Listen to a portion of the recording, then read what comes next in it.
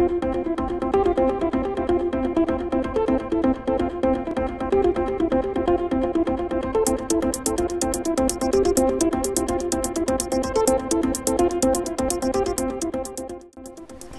I'm Christy White with your weekly update for the week of May 19th. We have a lot to get through about the holidays, but first I want to share with you a big thank you to everyone who came out to City Hall in the park last week. It was an excellent event at Countryside Park. We got to talk to lots of the residents there, and they shared their concerns about their neighborhood and the things they'd like to see happening in the city.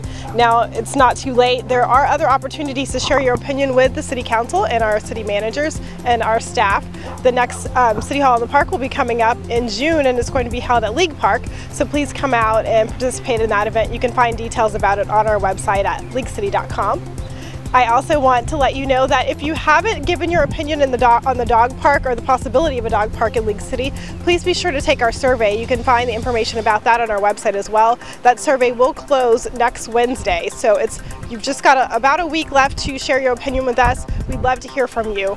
And I want to let you know that we will have lots of things coming up for Memorial Day. First off, I want to let you know that the city offices will be closed on Memorial Day in observance of that holiday. Hometown Heroes Park Recreation Center will also be closed in observance of the holiday. And Helen Hall Library will be closed starting on Saturday through Monday for the holiday as well. There will be no trash pickup, so please don't leave your trash out because it will not be collected on Monday.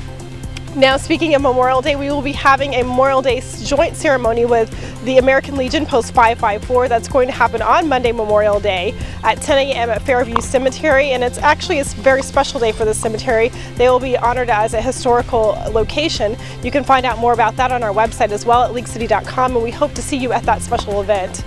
And then I also want to let you know that the pool will open for Memorial Day weekend. It'll be the first pool weekend, and it's also a free swim day. So if you're interested in taking a dip in the pool and enjoying this beautiful weather that we've been getting here in League City, please be sure to check out our website at leaguecity.com/parks to find out a little bit more about how you can take advantage of our beautiful pool here.